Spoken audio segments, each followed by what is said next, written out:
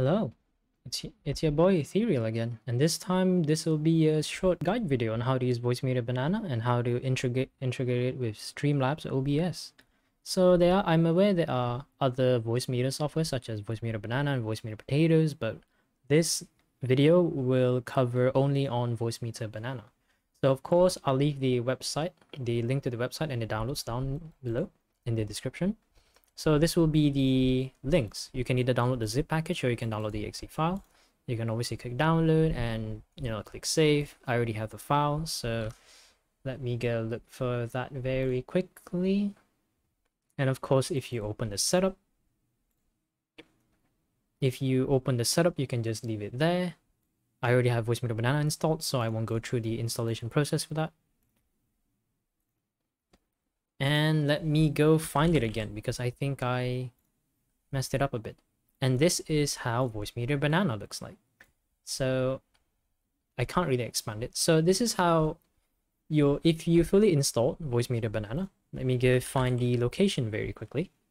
So you control search, use your Windows feature if you don't have it, or you can just open the file location and you should see something like this. So these are all the different tools that comes with the VoiceMeeter Banana. Don't open regular Voicemeeter because this is just a very simplified version of the original Voicemeeter. So open VoiceMeeter Banana and you will actually get this. And essentially what VoiceMeeter Banana is, it's an audio interface, a virtual audio interface that bypasses your Windows audio interface or your Windows sound card. So just imagine a program that is handling sound on behalf of Windows rather than letting Windows do it yourself. And if you have VoiceMeeter Banana installed correctly, you should be seeing your layout like this. If your layout does not look like this happened to me before, I recommend you to uninstall VoiceMeeter Banana and reinstall the thing again until you can get it to look like this. And if you have it open, it's already set to auto start. So if you open your system taskbar or system tray notification, you can see that if I click here, it should lead to this. So very basics for VoiceMeeter Banana is that you see how there's A1, A2, and A3. This is in reference to the AB state of things. If you don't know what AB state is, you can look it up on Google. Basically, these are the three different inputs for your hardware outputs for your audio. So this case, I'm selecting this, so it's routing out to my speakers right now. And if you want to add a second one, you can add a few more, but generally, you want to start off setting A1 as WDM, as whatever speakers that you are doing. Try to use WDM for this. These are my FL Studio and my Yamaha Steinberg actual audio interface that I have in front of me right now. And as you can see here, this is for hardware output, like a physical thing. And this is for your hardware input. In my case, what I can actually do is I can select this and I can select my audio device. And the moment I selected this, you can see it right now. You can see the level for how it's actually receiving my input. This is generally for mics or anything else. And you can mess around. This fader gain is essentially something similar to like your volume knob, except you can kind of limit how loud you want to be. If it's green, it's good. If it's gray, it's too soft. And if it ever exceeds red, that means you're too loud. And you can of course right click to just change how much the fader is supposed to be. But generally I don't use this for Streamlabs. So we're going to turn this off by remove the device selection. So you might be wondering what all these numbers are, right? So this is essentially, you can decide whether the audio comes out. So right now my speakers is on A1. So what I can do is I can click the microphone and I can click this knob A1 and it will send anything that my microphone receives into my speakers, so I can hear myself again. But I won't do that because there's going to be a lot of feedback because I'm actually on speakers right now. And so what does this mean for this side, right? So for this is all the virtual inputs. You have two different inputs. Let me go find my thing. If you open your sound systems, that's a shortcut. You can see that instead of having only this, you also have VoiceMeeter aux input and VoiceMeeter input regularly. And you also have the same thing for microphone. So what you want to do, once you get it installed, you can click this, open this setting up, and select this as select Voicemeeter input as default. I personally have a shortcut, so there are actually two ways to access this. You can click control panel, and of course you can look up, like, you can click this for this button here. This is what you will see. What you can do is you can click hardware and sound, and you can go to click sound, and this should show up, and you can set this as default, or you can open your settings right now. Sorry, the thing is, and my freaking thing is a bit cropped out a bit. Then you can go to, I believe, system, go to sound, and you can also set your default from here. Okay, so now that that's done, so basically what does the A1 and AB state mean? Essentially, anything that's labeled A is referred to your hardware output. So basically your speakers, your headphones, and whatever it is. And your B is basically like the virtual input that should come out. Like, it's not, there's no physical thing for this. So you can select whether, like, this thing, Voicemeeter VAIO, the very regular Voicemeeter, which is, let me open that real quick. So this thing is actually this first Voicemeeter. So I set it so that it sends to my hardware speakers and B1. B1 and B2 is the virtual output sound. So it's basically so that you can manipulate it in your stream. And this is the Voicemeeter aux input. These buttons, what do they mean? They essentially mean if I click this, right? That means the thing that comes in here, or the thing that is for this thing, will be sent to this group or this channel of things. It's a bit hard to explain, but we'll get to that later. And of course, you can see the levels over here. Right now, I have nothing playing, so that's perfectly fine. So now, if you need further records, it's hard for me to explain for this case, but let's just go to Streamlabs for now.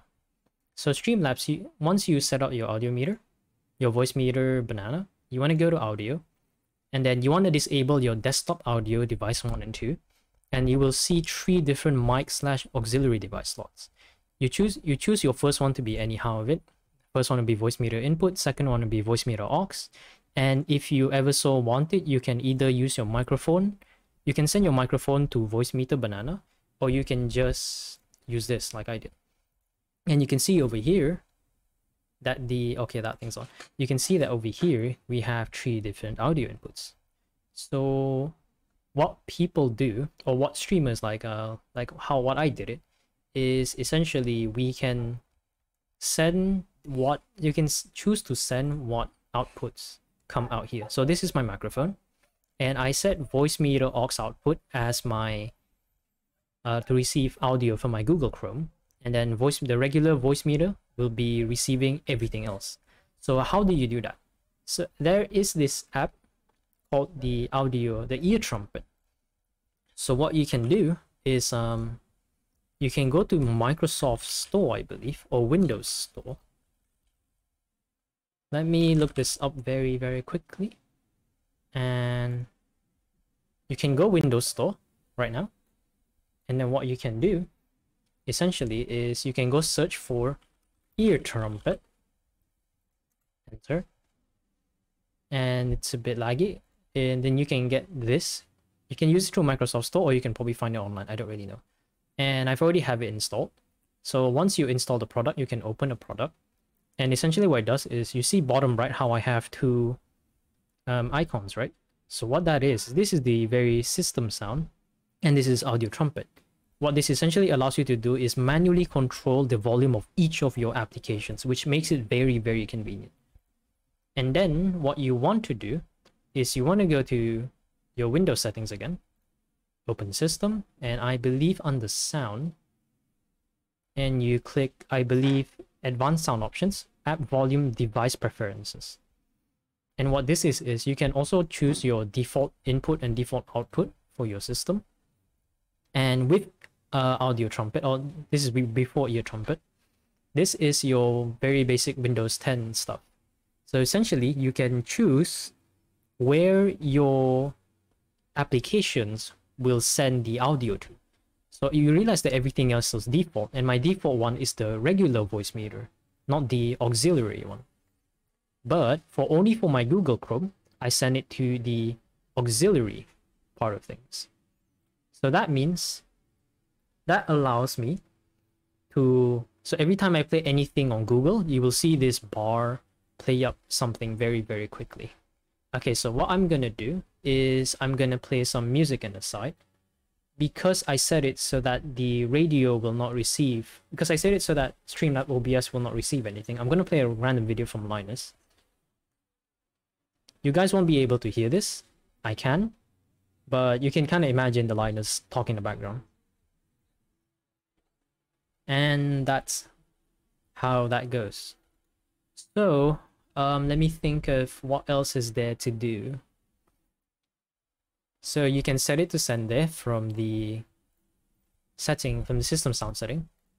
And then you can use ear trumpet to manipulate, to manually change the amount of volume. Though I find that most of the time it doesn't really matter. So that's how that is. But another thing that you should remember that I think a lot of people don't mention is how audio routing works in Streamlabs, just without VoiceMeeter Banana. So if you click this knob, the advanced audio settings, you can see that it shows all my different audio sources, include my chat box, my follower goal, my alert box, my microphone, and the 2 voice meter stuff. So whenever you open the advanced audio setting from here, you can kind of see that you can manually control and mute the volume for each of them. And you see that there is the stream tracks number thing. I believe they have updated the current settings. So essentially, you have about audio tracks 1 to 6. I'll actually edit it in the video, but essentially you can imagine that whatever that comes out, let's say from my microphone right now, microphone is sending to stream track 1 and 2. It's basically that's like 2 different routes or 2 different speakers that is receiving my microphone right now. And if you guys want to play, let's say, some copyrighted music or some sort of music, but you don't want it to be recorded in your video and you don't want it to be recorded on your stream, your Twitch VOD, what you do is you click settings, you go to, I believe, output, and under the streaming section, the audio track, you can select which audio track that you can record. I can't click it right now because I'm currently recording, but you basically have audio track 1 to 6. So while you're streaming, the audio that the audio that it's being sent right now goes to audio track 1. And you can take this check mark called Twitch VOD. I was actually wondering how I couldn't really do this back then because no one made a specific guide, but here I am teaching you guys. So you can click this check mark, it'll be unchecked at first, at Twitch VOD, where you can set which track the Twitch VOD will record. And of course, these are all the different settings. And then you can also do that, aside from your Twitch VOD, you can also do the same thing for recording. So you can designate which audio track your recorded video receives. Yeah, this one I'm sending it on to.